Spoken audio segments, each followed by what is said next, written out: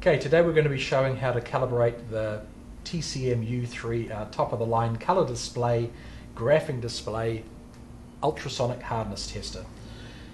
The probe is identical to the probe that we use on the TCM-U2, the baby brother of the device, and on the end of the probe we have what we call the puck.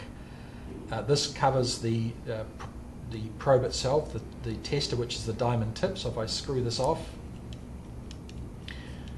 we can see on the end of the probe, hidden here by the shroud, is the diamond tip. And the reason I'm showing you this is there's actually two parts to doing a test.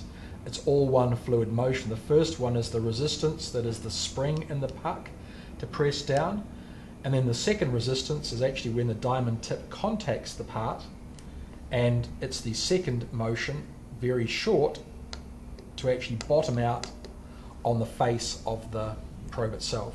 So when this is screwed on, and you can leave it off for a more experienced user, you can use it without this puck and just use the device like this for doing testing.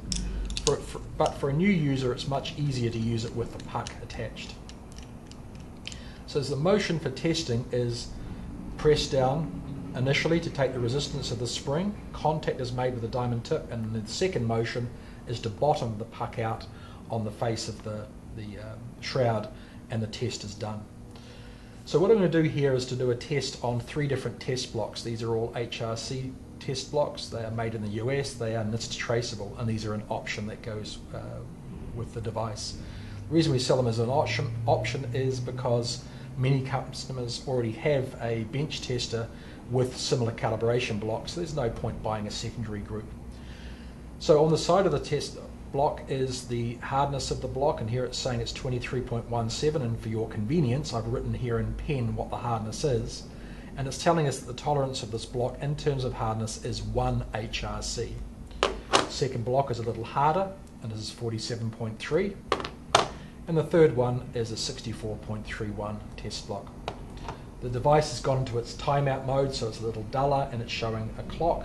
I hit any key and I can then activate the display. Here we have the measuring, calibration, archive to look at the prior tests, settings to change the brightness of the display and so on, memory card to save the settings from the test probe back to the device because the probe has its own memory, then information which is about our company, number of tests done, and so on. So I'm going to hit the middle mouse button to go into calibration, because you can see here if I move around it changes the size of the icon larger. So here we are in calibration, and right now it's showing that we have one calibration. It is for HRC. Next to it would be HB Brunel, and then Vickers. HRB, only used when we've got attached, is the D-type test probe. And then down here are different material types. Then we have alloy steel, stainless steel, cast iron, aluminum, and so on. The non-ferrous ones are ready for the D-type probe, which is different than the ultrasonic because this model can have that attached to it optionally.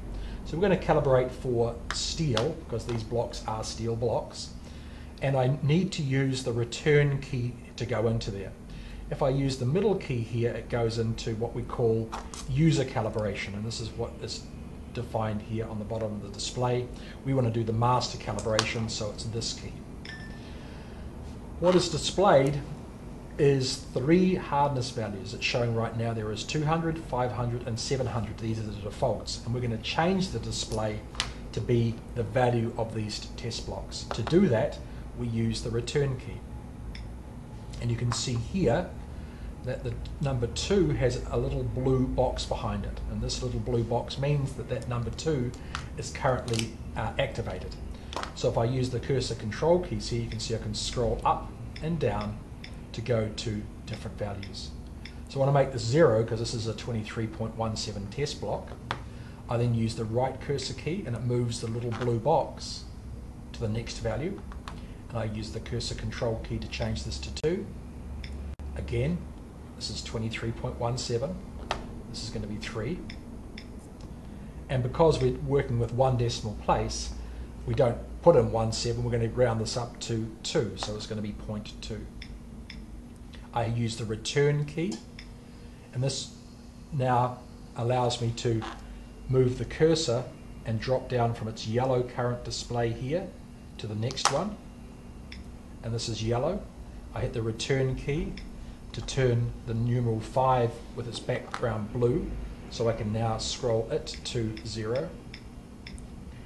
This is a 47.3 block, so just quickly moving along here, change this to 47.3.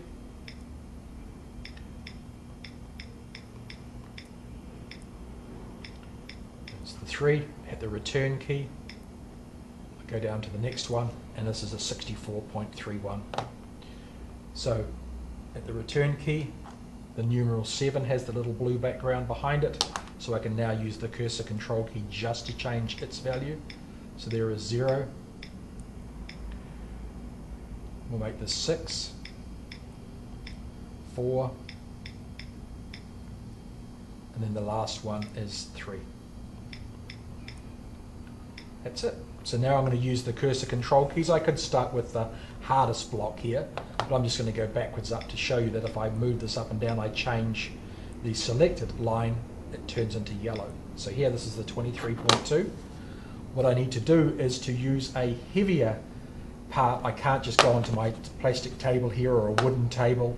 I need to ring it to something heavier to get the most accurate result, and what I have here is actually a lead calibration block. I flipped upside down so I can ring the part to this, so now when I'm doing a test I'm getting the most accurate result rather than the vibration passing through the test block and potentially giving us an inaccurate result. So putting the puck over the test block, both fingers around the outside, fluid motion down, contact, and we hear a beep.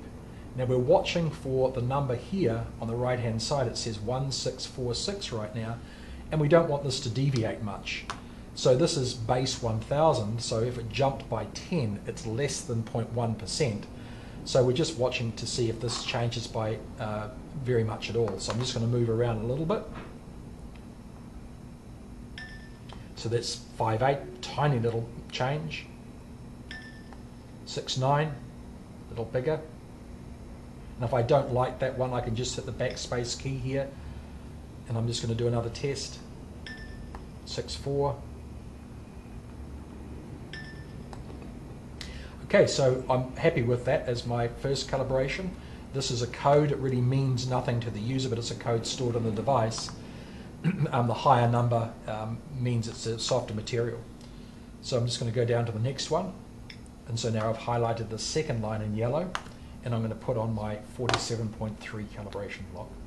I ring it to the part, so now it's almost stuck to it, and it's thinking that the part is heavier and denser, but we're actually just testing the material on the top, not all the way through. Again, doing a very fluid motion, press down, 122.3, 1236, moving a little bit more, move around. A minimum of 3 is required to make sure that there's no user error. And you'll notice that when I'm doing the test, I have everything aligned always the same to minimize any sort of error. So I've got the cable pointing away, and each test that I do is always with it aligned roughly in the same place, because then I know that I'm removing any potential chance for errors or things that might creep in to give me some erroneous tests. All right, so now I'm just going to go to the third block, which is a 64.31, ring it to the part. I move my cursor down so that now this is yellow and on 64.3, and I'm going to do 3 tests or more here. So here it says 946, 949, 952, 953. So I've now done the calibration. To store this in the device, in the memory of the probe itself, I hit the backspace button, and it comes up and says, well, you've done these calibrations, do you want to save it? No would be hit the back button here, or as the icon shows, yes is to save it. So now it's display scrolls. I've now calibrated this test probe for that material steel for those 3 test blocks. So let's just go back out of here. I'm going to go to measuring and just show you now some tests. I'm just going to show you initially that this is a little icon that shows that the diamond tip has made contact with the part.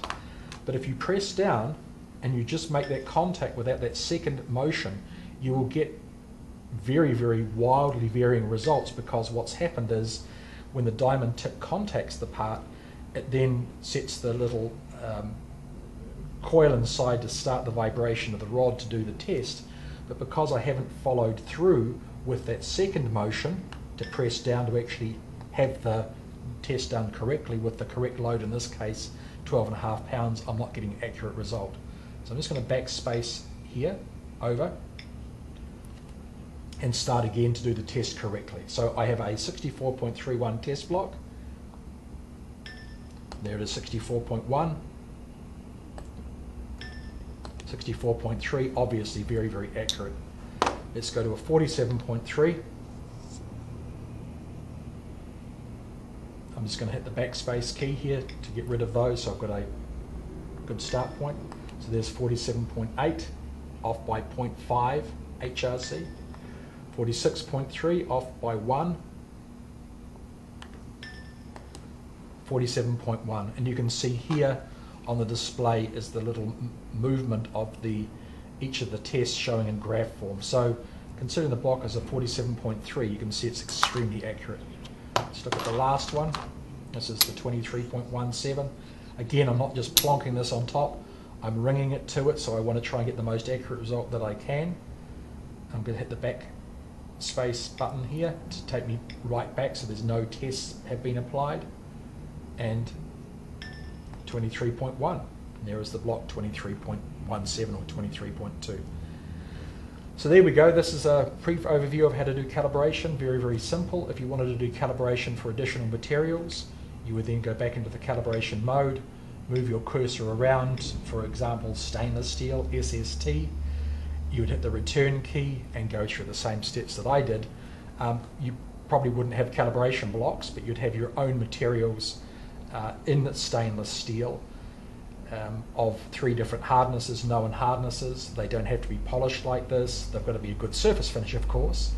But then you can calibrate the unit for your own materials, titanium, very exotic stainless steels, very exotic sorts of materials that are difficult to test otherwise, are great for an ultrasonic tester. Thank you.